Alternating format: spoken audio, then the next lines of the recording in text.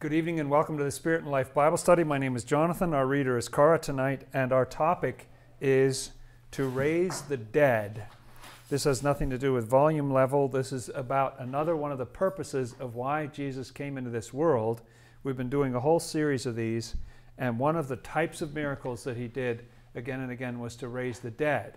And part of what I'm interested in tonight is why this word raise. I mean, there are sort of obvious reasons you can see behind it, but the verbs in this whole series have been interesting to me.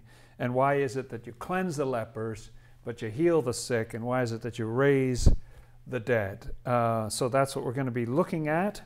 And I invite you to join us on that journey. Can we open with a prayer, good friends? I think we're going to be able to reach tonight. Yeah.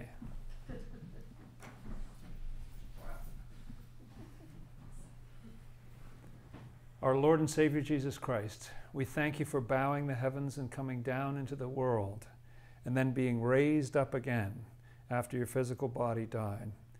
Please tell us, Lord, what it is that you wish to do for us when you raise us up from the dead.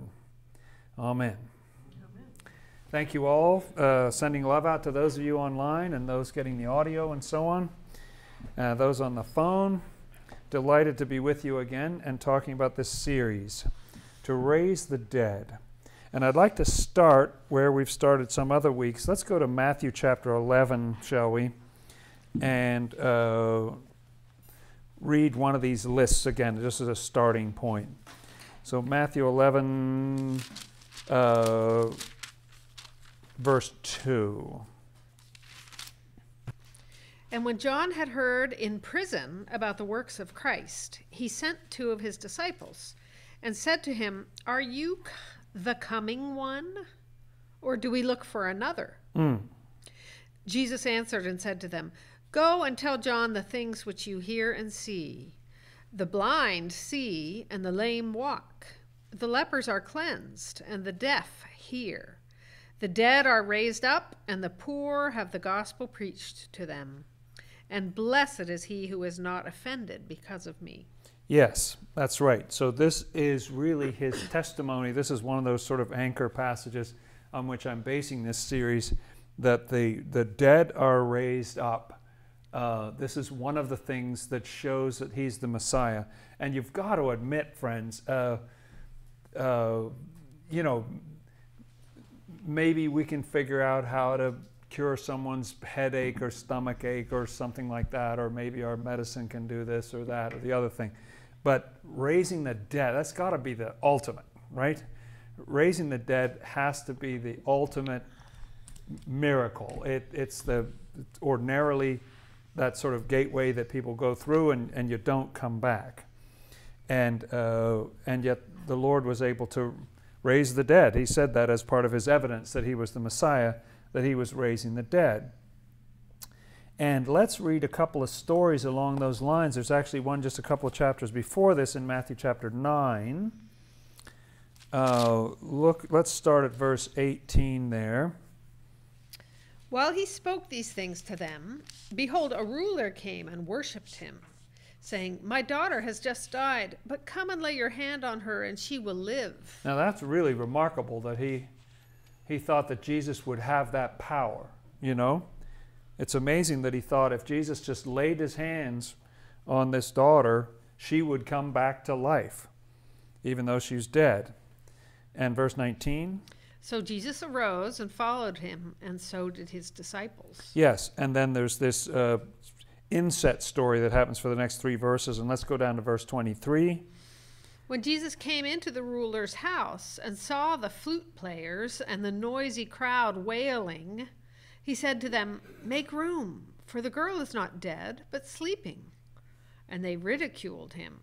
I don't know if you're aware of this idea, but back then, in order to, properly celebrate those who had passed on, you'd have paid mourners. You'd have people who would come over and weep and make noise and so on. This was part of the ritual. And so it's very odd, isn't it, in this story, the way their mood changes so rapidly, that they're weeping and making noise one moment, and then he said, she's asleep, and they just instantly laugh him to scorn. immediately they turn. So it kind of suggests that this grief was not so, I don't know. You can see why they would laugh. I mean, it's as if he's made a mistake. He says she's not dead, she's sleeping. He just doesn't know what he's talking about. He seems like an idiot. Go on. But when the crowd was put outside, he went in and took her by the hand, and the girl arose. Just as the ruler believed. If he just extends his hand to her, she'll come back. And it happened exactly that way. She got up, and in verse 26. And the report of this went out into all the land. Yes, you can imagine. This is really, really striking. I mean, so is healing the blind, so is healing the deaf, and all these other things, cleansing leprosy. But this is remarkable that he had that power and seemingly effortlessly just stretches out his hand and brings her back. And what does he mean that she's not dead, she's sleeping, that they found such a ridiculous thing to say at that moment? Look at John chapter 11 is another classic one to the right, a few Gospels there. This is quite a lengthy story. We might skip around a little bit in here in the interest of time, but let's start at the first verse there of chapter 11, because the whole story, John is such a very focused kind of discourse, and this is a particular discourse about death and resurrection. Now a certain man was sick, Lazarus of Bethany, the town of Mary and her sister Martha. It was that Mary who anointed the Lord with fragrant oil and wiped his feet with her hair, whose brother Lazarus was sick. Therefore the sisters sent to him, saying, Lord, behold, he whom you love is sick. Yes, this is an important detail that the Lord loved Lazarus. And Swedenborg says that Lazarus represents people outside the religious tradition of that time. The so-called Gentiles, and he loved. It's a picture of his love for the Gentiles. Go on. When Jesus heard that, he said, This sickness is not unto death, but for the glory of God, that the Son of God may be glorified through it. It's a little bit like saying she's not dead, she's sleeping. He says this sickness is not unto death. Yes, go on. Now Jesus loved Martha and her sister and Lazarus. So when he heard that he was sick, he stayed 2 more days in the place where he was. Now that's just an odd sentence, isn't it? He loved them. When he heard they were sick, he stayed right where he was and did nothing. It's an odd, what is the logic of that? And then after 2 days... After this, he said to the disciples, Let us go to Judea again. Aha. Now, there had been a plot. Very clearly in the Gospel of John, there was a plot to kill him already. Go on. The disciples said to him, Rabbi, lately the Jews sought to stone you, and are you going there again? Yes, and then he gives an answer. Let's skip down to verse 11. These things he said, and after that he said to them, Our friend Lazarus sleeps. There it is again. He says he's sleeping. But I go that I may wake him up. Then his disciples said, Lord, if he sleeps, he will get well. However, Jesus spoke of his death, but they thought that he was speaking about taking rest in sleep. Yes, we feel sorry for these poor benighted souls of the past who would take Jesus' words literally. Who could ever do that? Of course he was talking about something deeper than that. All right. And then what does he say? Then Verse Jesus 14. said to them plainly, Lazarus is dead. Oh, that's unusual. Wow, he shifted into plain speech instead of speaking kind of metaphorically or something. He said, Lazarus is dead. And then what? And I am glad for your sakes that I was not there, that you may believe. Nevertheless, let us go to him. Yes.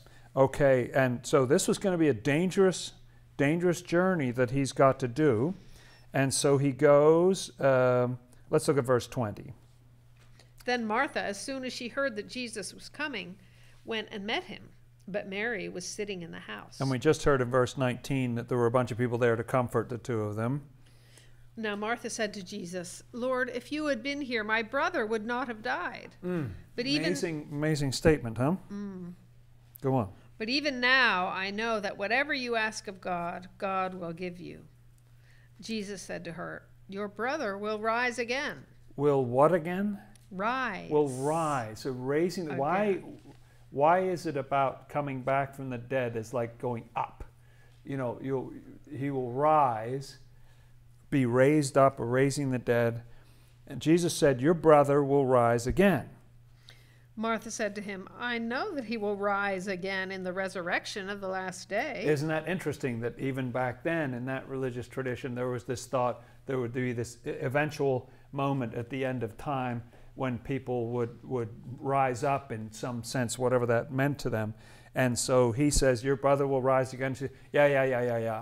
I know that. You know, I know that. She's not taking a huge amount of comfort from that because that's going to be some eventual day. And then what does he say? A very important statement for our meeting this evening. Jesus said to her, I am the resurrection and the life. He who believes in me, though he may die, he shall live. And whoever lives and believes in me shall never die. Do you believe this? She said to him, yes, Lord, I believe that you are the Christ, the Son of God, who has come into the world. And when she had said these things, she went her way and secretly called Mary, her sister, saying, the teacher has come and is calling for you. All right, and then we see his interaction with Mary. Let's start at verse 32 there. Then when Mary came where Jesus was and saw him, she fell down at his feet, saying to him, Lord, if you had been here, my brother would not have died. Exactly the same thing her sister said earlier, that's right. Therefore, when Jesus saw her weeping, and the Jews who came with her weeping, he groaned in the spirit and was troubled.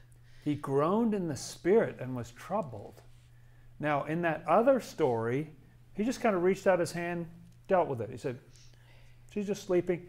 But he's disturbed, it seems, you know.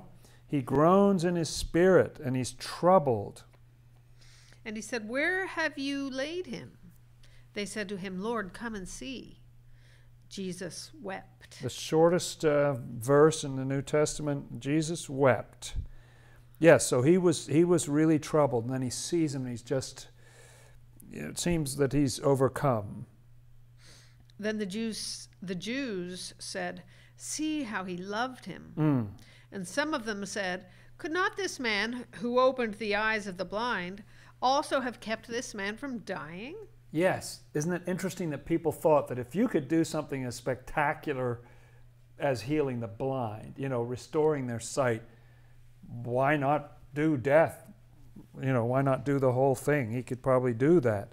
Shouldn't he be able to do that?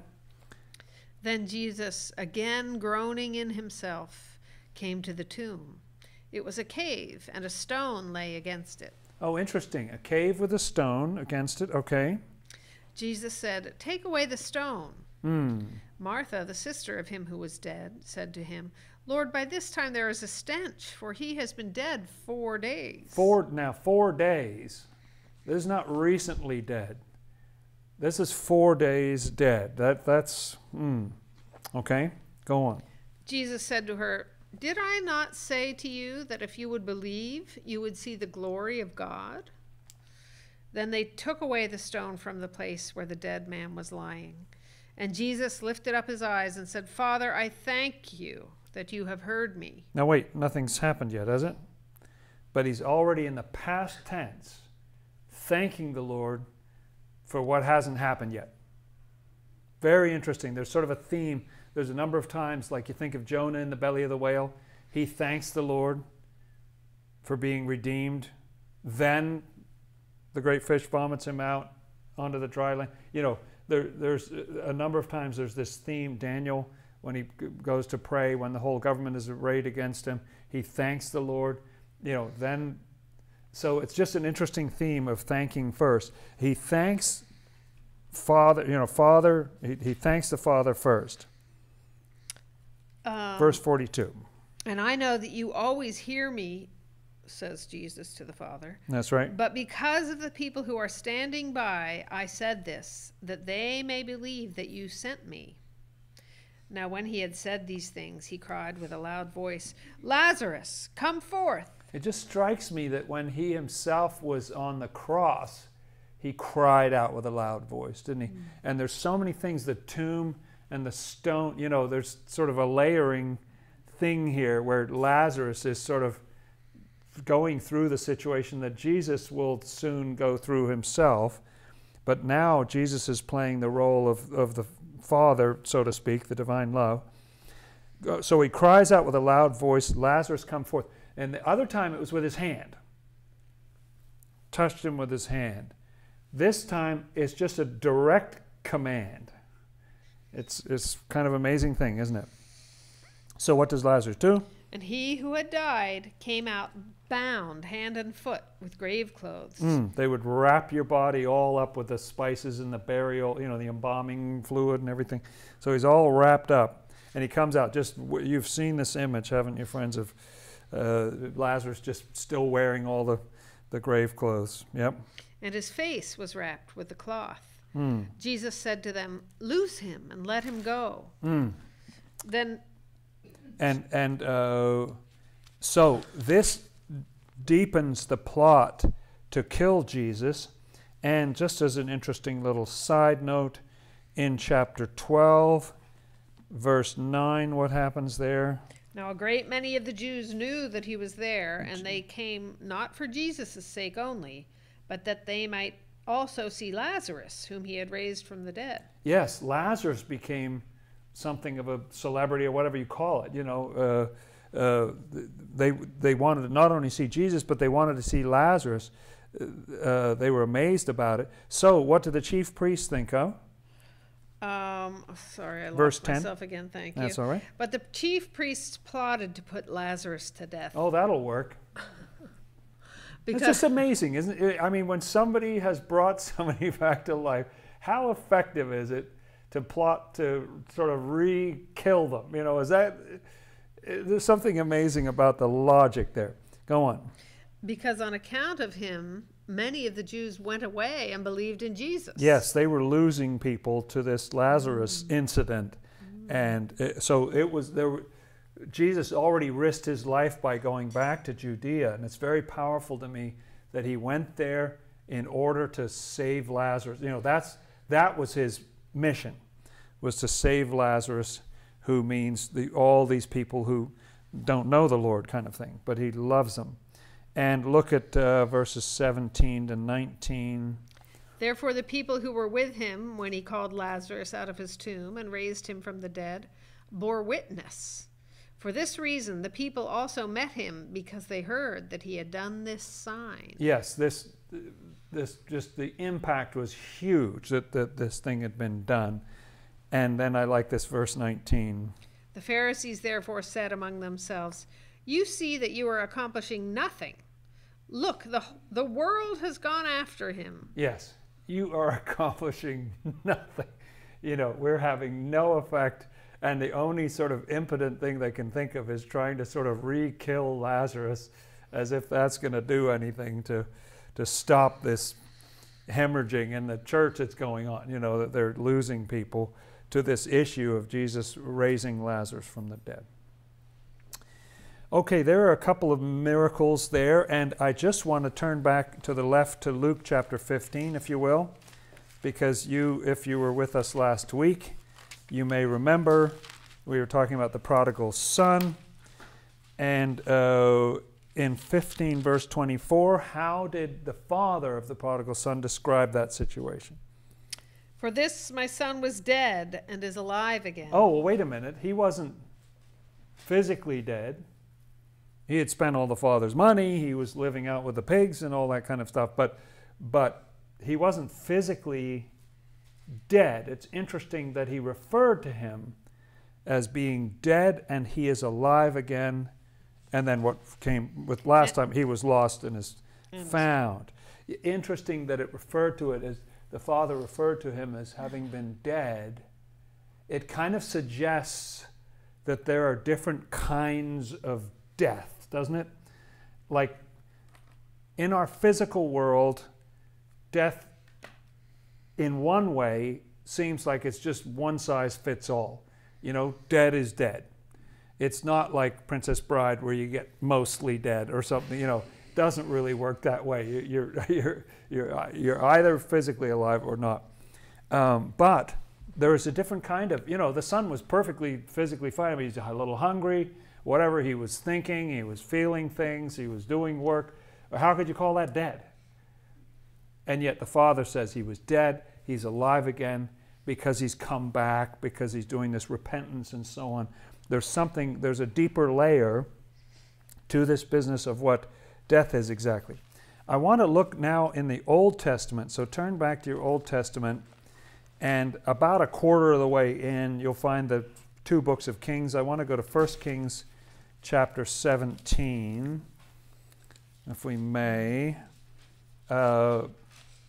because there are Old Testament miracles. So Jesus performs this miracle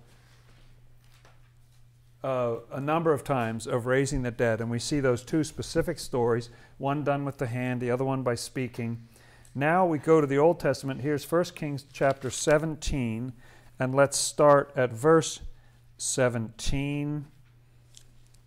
Now it happened after these things that the son of the woman who owned the house became sick, and his sickness was so serious that there was no breath left in him. No breath left. It doesn't say that he died, but there was no breath left in him. I mean, he must have been very close to death, I think. Go on. So she said to Elijah, "What have I to do with you, O man of God?"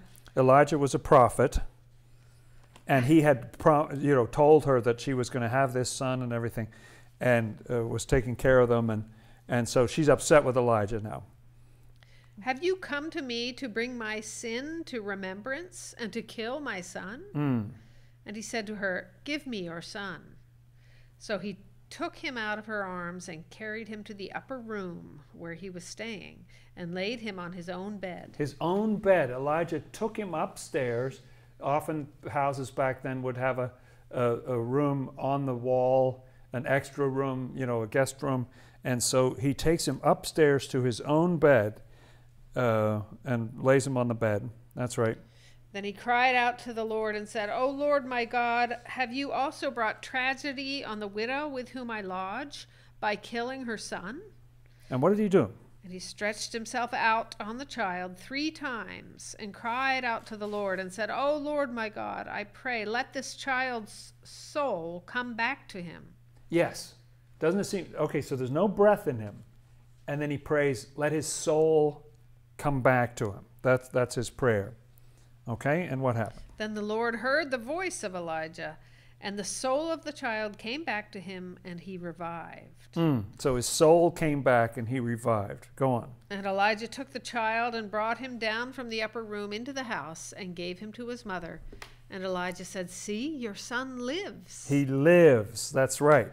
So whether he was technically dead or just close to it, there's certainly the whole expression of that he had no breath, that his soul was gone. It seemed like he had died. And then when Elijah brought him back, he said, "See, your son is alive." And then listen to what the woman says to him. Then the woman said to Elijah, "Now by this I know that you are a man of God, and that the word of the Lord in your mouth is the truth." The word of the Lord in your mouth is the truth. Why would that say that the word of the Lord in his mouth was the truth? He did this miracle, and yet now, and didn't it seem like the same thing was happening in the New Testament, that when Jesus raised Lazarus from the dead, all of a sudden they believed him in a new way. They were getting on board and believing him in a new way. Now I believe that the word of the Lord in your mouth is the truth. He was definitely seen as a prophet by this woman in a new way because he had brought her son back to life. So doesn't that associate the idea of the word and the truth with that bringing to life? Isn't there kind of a layering there? And it talked about him having no breath. That has to do with truth. The fact that it's a son has to do with truth. And now the son is brought back to life. And he says, she says, "Now I see the word of the Lord in your mouth is the truth. I think it's a little clue. And turn to the right to 2 Kings chapter 4. There's a similar sort of story. We'll have to cut some of this down. Let's see. There's a woman in Shunem, and Elisha now. Elijah was a great prophet. Elisha was his successor and asked for a double dose of his power when Elijah was carried up in the chariots of fire and so on. And so Elisha has just told this woman that she's going to have a child. She had not had a child. Her husband was old, and she didn't hardly believe it. But she did have a child. And then verse 18 in 2 Kings 4. And the child grew. Now it happened one day that he went out to his father, to the reapers. And he said to his father, "My head, my head." I just find that one of the saddest things in Scripture. My head, my head. Go on. So he said to a servant, "Carry him to his mother." When he had taken him and brought him to his mother, he sat on her knees till noon and then died. Yes, so he died. Was it a heat stroke or something like that from being out in the fields? He just says, my head, my head. Dies on his mother's knees. So, what did she do? Then she went up and laid him on the bed of the man of God, shut the door upon him, and went out. Now, here's the same deal. Elisha is visiting her. He's staying in this upper room. She takes him up on that bed in the upper room. It's the same kind of story again. And now she heads out to find the man of God. Now, along the way, her husband says, "Are you okay?" She says, "I'm fine. Everything's great." And she goes, and then, it happens several times. She has to keep saying, "Everything's great. Just want to talk to the man of God." But then when she comes to him, she says what had happened. And look at verse 32.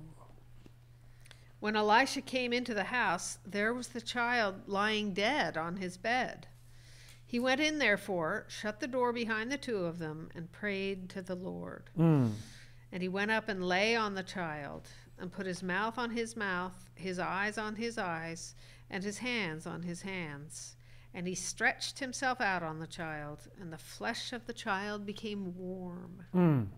He returned and walked back and forth in the house, and again went up and stretched himself out on him. Can you see it? Don't you find that when you're in the midst of a healing, friends, and it's not gone all the way yet, that you take a little break and you pace up and down like, what am I missing? What am I doing wrong? It's not happening. This has got to happen. So he's pacing up and down, and he goes back and he stretches out again. And then finally, then the child sneezed 7 times, and the child opened his eyes. Hmm. And he called Gehazi and said, "Call the Shunammite woman." So he called her, and when she came into him, he said, "Pick up your son." Pick up your son. This raising, so often that sense of lifting or raising with these cures from the dead. And I'm very impressed with her reaction here. So she went in, fell at his feet, and bowed to the ground, and she picked up her son and went out. She takes the time to bow down to thank him. She doesn't just grab the kid and run or something. She bows down to thank him, and then she takes up her son and she goes out. So those are a couple of those kind of healing miracles. And look at chapter 13 in this same 2 Kings here. And there's this odd little story that even after Elisha died, look in verse 20, Elisha died. Then Elisha died, and they buried him. And the raiding bands from Moab invaded the land in the spring of the year. So it was, as they were burying a man, that suddenly they spied a band of raiders, and they put the man in the tomb of Elisha. And when the man was let down and touched the bones of Elisha, he revived and stood on his feet. Wow. Well, that's a good trick. If it's a good trick to bring someone back to life when you're alive, it's an even better trick to do it when you're dead.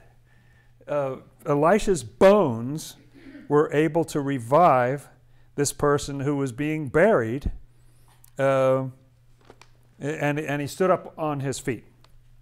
Another Old Testament miracle about being brought back to life. Okay, let's go to the New Testament again. Let's go to Matthew chapter 10. We read this every week these days. Look at chapter 10, verse 1 there. This is Jesus, and he calls together these 12 disciples. And when he had called his 12 disciples to him, he gave them power over unclean spirits to cast them out and to heal all kinds of sicknesses and all kinds of disease. That's right. And then start in verse 6. What are they supposed to do? But go rather to the lost sheep of the house of Israel.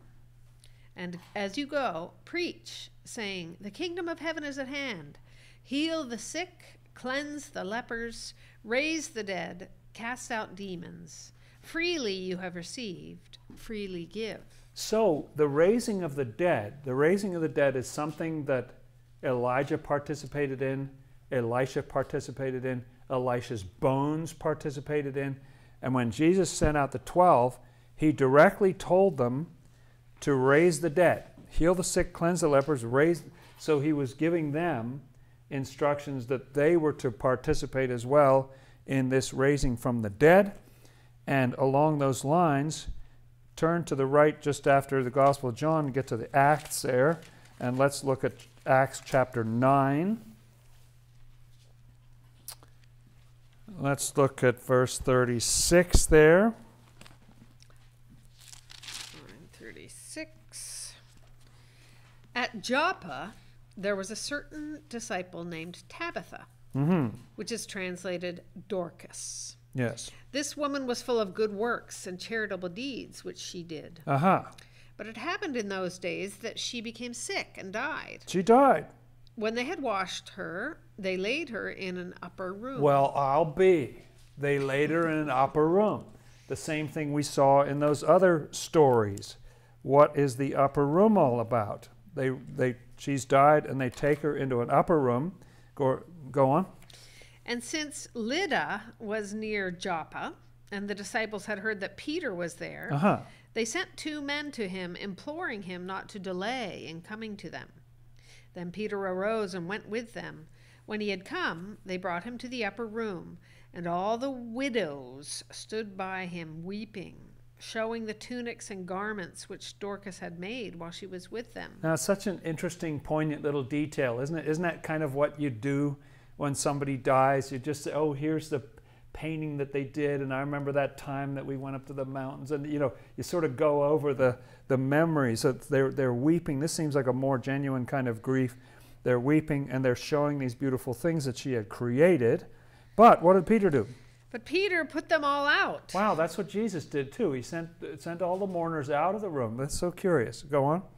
And knelt down and prayed. And turning to the body, he said, Tabitha, arise. Wow, that's a Lazarus-style raising of the dead, isn't it? Tabitha, arise. And she opened her eyes, and when she saw Peter, she sat up. Then he gave her his hand and lifted her up. And when he had called the saints and widows, he presented her alive. There you go. And what was the result? And it became known throughout all Joppa, and many believed on the Lord. Yes, again, belief seems to be something that happens as a result of these miracles. And look at chapter 20 in Acts for one more such story. So that was a Peter raising someone from the dead. And it's just sort of a nice blend of, some are male, some are female, whatever, right? It's some old, some young. And here's Acts chapter 20. Let's go to verse 7. Now on the first day of the week, when the disciples came together to break bread, Paul, ready to depart the next day, spoke to them and continued his message until midnight. There were many... We quit early around here, but Paul kept going till midnight. That's right. There were many lamps in the upper room where they were gathered together. Oh, they're in an upper room. Okay. And in a window sat a certain young man named Eutychus, Eutychus, that's right. who was sinking into a deep sleep. I never had that happen when I'm preaching. Paul must not have been very interesting. Go on. He was overcome by sleep, and as Paul continued speaking, he fell down from the third story and was taken up dead. Oh, Yikes. I'm happy to say that, as far as I know, hasn't happened to me when I was trying to bring a message. But poor Eutychus, he's just trying to hang in there, can't do it. Ever felt that way, friends? He falls out of the window 3 stories and he's dead. But So Paul, this was a real upper room, you know? shall I go on? Yes, please. But Paul went down, fell on him, and embracing him said, "Do not trouble yourselves, for his life is in him." Isn't that interesting? It's a little bit like Jesus saying they're sleeping, you know, they're not dead and that kind of thing. His life is in him. Now when he had come up, had broken bread and eaten, and talked a long while, even till daybreak, he departed. And they brought the young man in alive, and they were not a little comforted. Yes, it's a little unclear to me exactly what happened in there or who did what to whom, but somehow Eutychus comes back to life. Paul was able to see that there was still life there or whatever, and that when morning came, there he was alive, and they were comforted by that situation, understandably so. All right. Now I want to turn to a strange scripture, a strange place for a talk about raised from the dead. Let's go back to the creation story in Genesis, because a certain thing I want to look at here. Now, we don't have time tonight to read this whole thing, or we'd be here till midnight. But think about these days of creation. That's right. We're not on the 3rd floor. We should be pretty safe. Now, how might one summarize what happened on the first day of creation? Let's look at what the earth was like to begin with. The earth was without form and void, and darkness was on the face of the deep, and the Spirit of God was hovering over the face of the waters. Okay, so the earth was without form and void. So you had an initial situation, and let's just call this void. I've drawn a box on the chart on the lower left that just says void. That's where we start out. The earth was without form and void. It's dark and so on. And then the first day is the arrival of light. Am I right? That's what the first day is all about. And isn't there a division of the light and the darkness? Right? So there's light.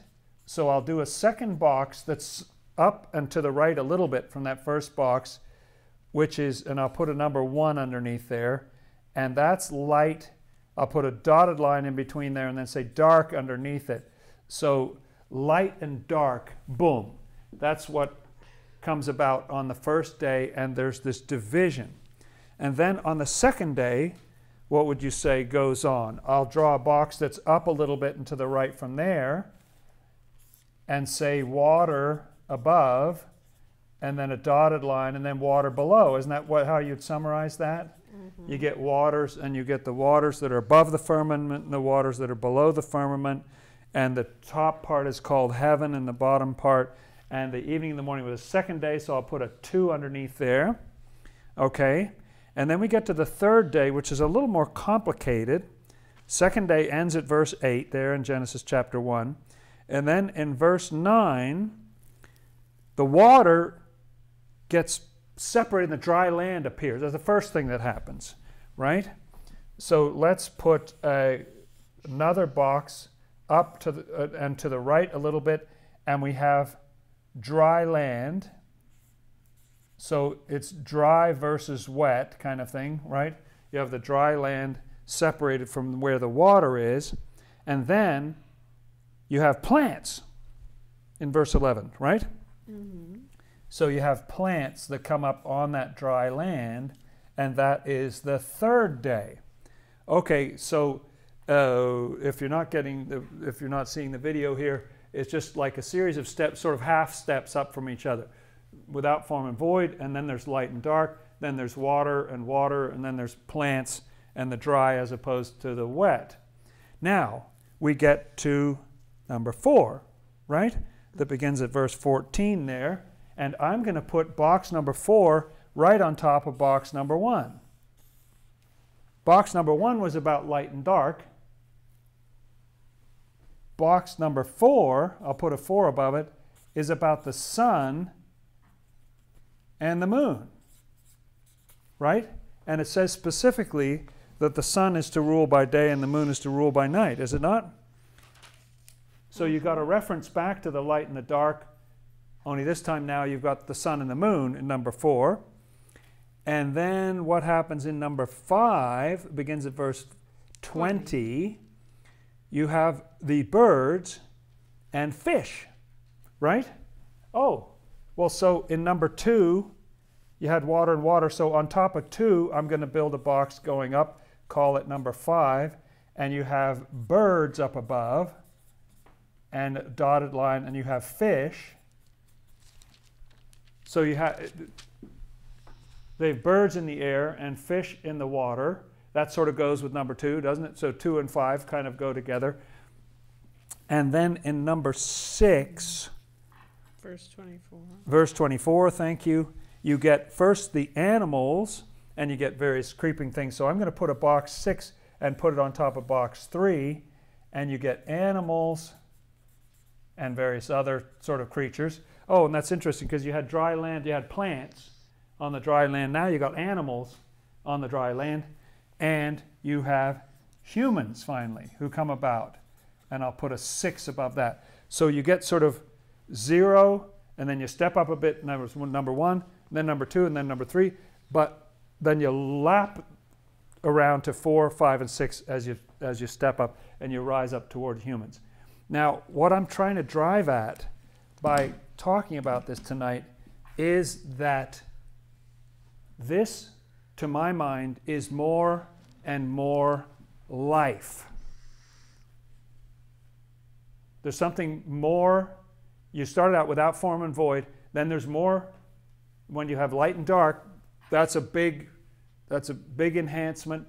Then you get the water. Now in day 3, you've got actual living things coming out of the ground, which you couldn't have done if you didn't have light. You couldn't have done if you didn't have the waters above and below and the dry land and so on. Then you've got something added to just light. You have the sun and the moon, so that the light and the darkness are both ruled by something from within. Don't you have something more alive when you have birds and fish than when you don't? If you just have water and water, well, that's neat, but it's not alive. The birds and the fish are more alive. So 5 is more alive than anything that went before. And then 6, you get animals and you get humans. And arguably, isn't that more alive? I know it's controversial. Some people think, well, we are animals and so on.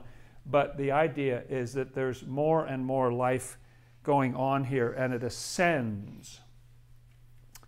Well, if you started out without form and void, haven't you been raised? Wouldn't you call that raising? Isn't that going up into more life and more life? And look, friends, look in the middle of your Bible. You'll find the Psalms, and then to the right is Isaiah. And then go to Jeremiah chapter 4. Jeremiah is just to the right of Isaiah. And in chapter 4, we read this amazing verse to me. Verse 22 and 23. For my people are foolish. They have not known me.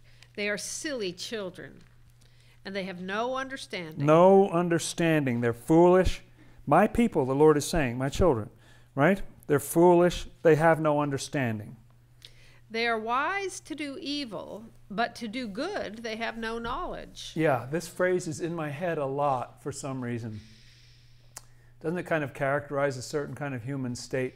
Wise to do evil. Yeah, we're getting really, really ace at that. We're really good at that.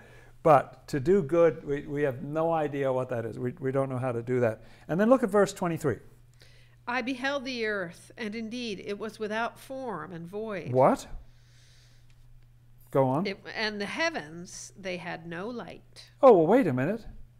Isn't that almost word for word what we read at the beginning of the Genesis story? That the earth was without form and void, and the heavens had no light. But what was the verse just before this about? It was about people who are foolish and have no understanding, who are wise to do evil, but they don't know how to do good. Well, if the zero, you see what I mean? You got 0, 1, 2, 3, 4, 5, 6, these 6 steps, or 7 steps, from 0 up to 6 steps of more and more life. And if step 0 is about human beings who don't understand or doing evil, you know what I mean? You just think when you read that story originally that without form and void means that, oh, there was just dirt and there was no light and something. It was just a big, there was water. The Spirit of God was hovering on, but there was nothing there. It was just like a planet with nothing there. But if Jeremiah is telling us, no, what I'm talking about as the 0 position is someone who has plenty of life, like the prodigal son. Prodigal son had plenty of life. He had thoughts, he had feelings, he had intentions. He was doing this, oh, there's a famine, I've got to do this. He was alive. But when he came back to his father said he was dead and is alive again, suggesting that just thinking and feeling and having intentions and doing dumb things, blowing all your father's money and all that stuff, it's not the highest level of life that it's possible for us to experience. If that's the 0 position, I don't know if I'm getting this across, but if the 0 position is that you're thinking and you're breathing and you're understanding and you're willing things and you're wise to do evil, but you don't know how to do good, and that's what it is to be without form and void, what are all these? Because this already looks pretty alive. I mean, if you saw that person, you say, well, are they alive or are they dead? Oh, they're alive. For sure they're alive. And yet what I think the creation story is actually saying, when you look at it through the Swedenborgian lens, there are many, many, many, many layers of life. There are many kinds of life, human life, life of the mind and the heart, above just being foolish people of no understanding. That's the 0 position. 1 would be even better, where there's light in your mind and you understand the difference between light and darkness. Even better than that would be you have truth and you understand, oh, there's higher truth and there's lower truth. Even better than that would be to start to do some repentance and you start to see these little bits of goodness growing up. It's something worthwhile, that you're actually producing something valuable. Oh, even better than that would be to have love in your heart and to have faith in your mind. Even better than that would be to have living truth in the inside of yourself and living truth in the outside of yourself. And some of them are even big, they're big. They're big truths. They're big, great whales, great fish in the ocean and so on. And finally, to get to the point where you have love, a living kind of love in your heart meant by the animals. And last thing of all is the only thing that the Lord calls human, which is getting to the point where actually what you have in your heart is the Lord's love. What you have in your mind is the Lord's wisdom. This is the angelic state, to be truly, truly human. Many levels of life. And is that a raising? That's a raising. That's being raised. And so, what is your definition of dead then? Doesn't it seem like in the creation story, dead is being wise to do evil, but not having any knowledge of how to do good? That's dead. That's the before picture. So, yes, one meaning of death is just physical death. And it's a beautiful thing, is it not? When you have those brushes with death, or when you think you see it coming or whatever, isn't it a beautiful thought that the Lord has the power to resurrect us, to carry our spirit through that, all the testimony of near-death experiences and so on, that the Lord is able to raise us out of even that physical death, that last breath. He can pick us up and keep us going, hold all the pieces together. As someone said, he can go from matter to spirit without spilling a drop, and lift us up. That's a beautiful thought. But there are other things than physical death. In some ways, there are things that are worse than physical death. There's being dead in your spirit. There are several different types of death.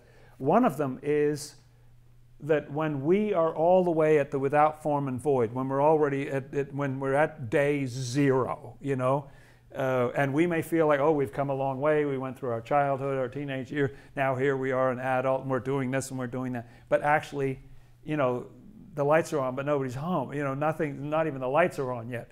There's not much there, and we don't even realize we're dead. There's not even enough spiritual light to realize, oh, I'm without form and void. You actually feel like, no, I'm really something. I'm doing fine here. That's a form of death, being on the outermost level, the outermost rind of what it is to be human, and no deeper than that, is something that the Lord refers to in the Word repeatedly as dead. Doesn't look dead to us. It looks fine, full of life or whatever. But the Lord has a deeper definition of what dead is. Another thing that the Lord calls dead, which you also see on this chart here with the sun and the moon and everything, is having a lack of love. Having a lack of love is to be dead. And we go through a lot of our lives, you know, we can certainly spend a lot of time in a state that feels dead, not having that love. And what the Lord wants to do when He raises us up is to raise us up into love so that we have that love. Another type of death is when we go through what the Scripture refers to as temptation, which is a test, it's a trying experience and so on. And it is actually designed in a way to, quote unquote, kill your outer self. You know, in other words, there's some aspect of your outer self, some behavior, some attitude, some falsity or something that needs to be taken out. And when we allow the Lord to take us through those temptations, and how many of those did Jesus go through? It was just continual temptations that He was going through and conquering. That is how we are reborn. That's how we are brought to life. And so there's a kind of death in there. And you can be physically fine, you know, but you can feel like you are really going through something, you know, that you feel like a zombie or the Walking Dead or something. That's another kind of state that we go through when that outer self is being killed. And finally, and there are probably other definitions, but Scripture uses the term dead to refer to damnation. And really, damnation is a state of being stuck at day zero. You know, it's like having made I shouldn't say stuck, I mean having made a choice, an ardent choice to remain in that state of just being on the absolute outside of life, not wanting any of the transformation that the Lord offers us in those days of creation. No, I don't want truth. I don't want love. I don't want understanding. I don't want to have living things in my mind, my inner mind and my outer mind. I don't want to have good feelings going through my heart. I just want to stay right here where I am on the outside. And that damnation is a state of death. And the amazing thing is that these miracles say that even that state is something the Lord can bring you back from. If you're willing to be raised, He can raise you from the dead.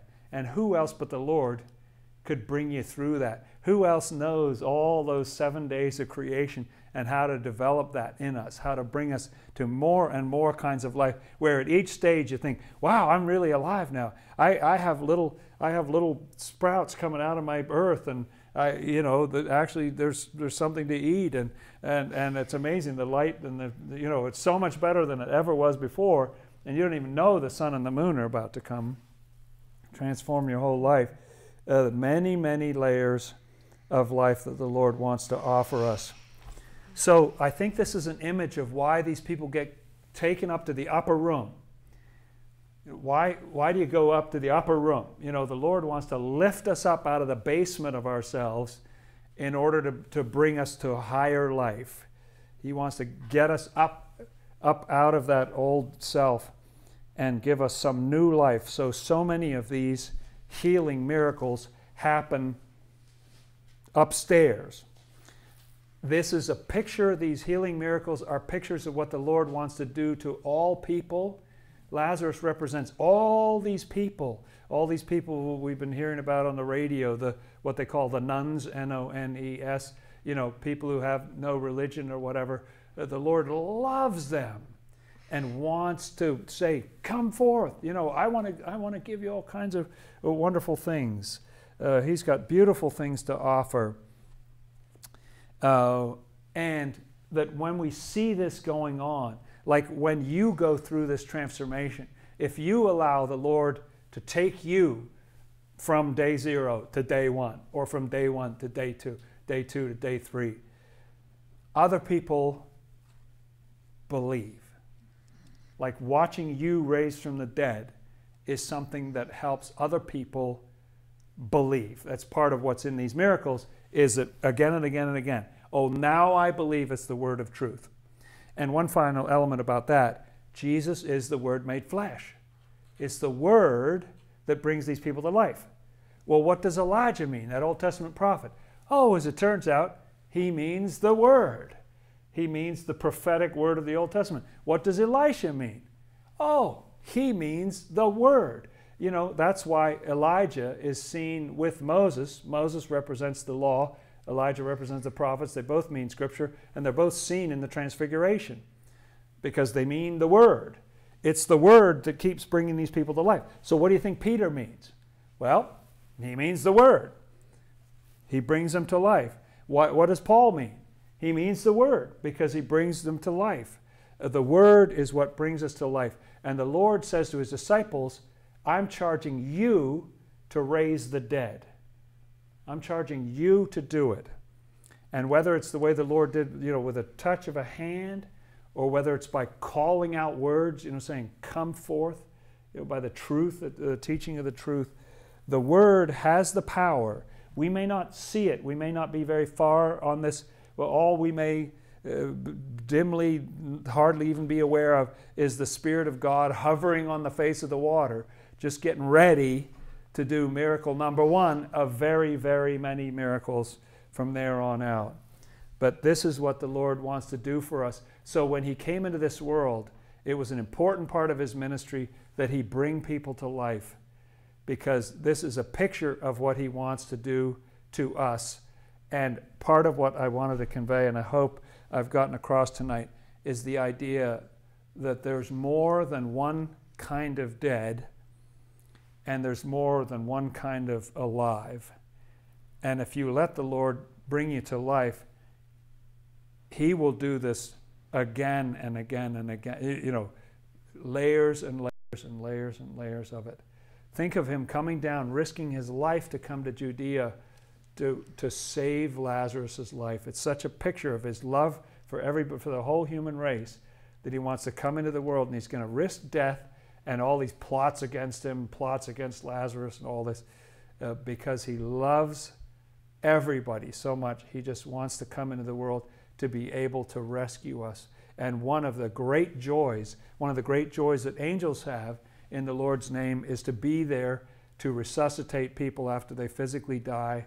It's just such an intense pleasure for them. They just love it, participating in that act of bringing to life, showing you all the exciting, beautiful things in the spiritual world. They absolutely love participating in that resurrection that goes on after the physical body dies. And imagine it's unquantifiable and inexpressible, the joy that the Lord has in bringing us to life. Doesn't it say that heaven rejoices over one sinner who repents? Anybody who goes anywhere, if you just go from day 0 to day 1, heaven rejoices. The Lord has so much joy. His greatest joy, and why he came into the world, was to bring us to life, and not just sort of one day of life, but all 7 stages. He wants to take us to that limitless expanse of consciousness, however alive we may feel. Swedenborg says after you die, you realize you kind of, in your life in this world, it's kind of like sleepwalking. We hardly knew what we were doing. You know, you come into a higher level of consciousness than you ever experienced before in your life. The Lord has so much more life to give us if we'll just be willing to lay aside, do our little part, lay aside that darkness, the without form, the voidness, you know, lay aside that evil, being wise to do evil but not knowing anything about good, and allow the Lord to do that miracle where we're so dead and he's got so much life that he wants to give us. Isn't that a beautiful, beautiful idea? Thank you, good friends. Shall we close with a prayer?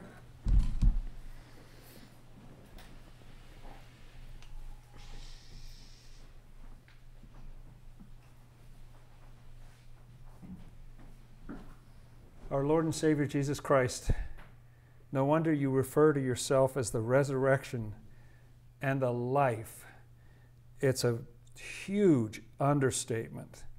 You have so much to give us, so much consciousness, so many layers. You know the dark parts of our lives, and when we feel despair, when we fall into temptation, or when we just feel absolutely dead and like there's no hope of resurrection, you come along, Lord, and with a word, with a touch, you bring us to life, get us up on our feet again. We thank you, Lord. Please help us, show us how it is that we are to participate in others being brought back to life. Our Father, who art in the heavens, hallowed be thy name. Thy kingdom come, thy will be done, as in heaven, so upon the earth. Give us this day our daily bread, and forgive us our debts, as we also forgive our debtors. And lead us not into temptation, but deliver us from evil. For thine is the kingdom, and the power, and the glory forever. Amen. Let's keep on repenting, friends, so the Lord can do that full miracle. Amen.